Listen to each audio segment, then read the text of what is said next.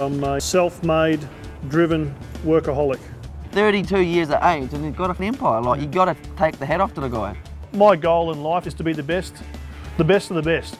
Jon Kelly would work 8 days a week, 26 hours a day if you let him.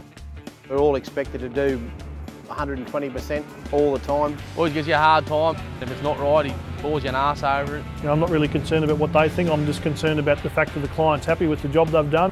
Pretty hard, man. People don't cut the mustard around here. That's it, they're gone. Still trying to do the whole lot himself. You have to start trusting the blokes you employ to do the job. The boys might whinge and moan that I don't trust them, but at the end of the day, mate, I'm the one that's got 50 million bucks on the line with all this gear. Some days I wonder when he opens his mouth how the hell he's got where he has with his people skills.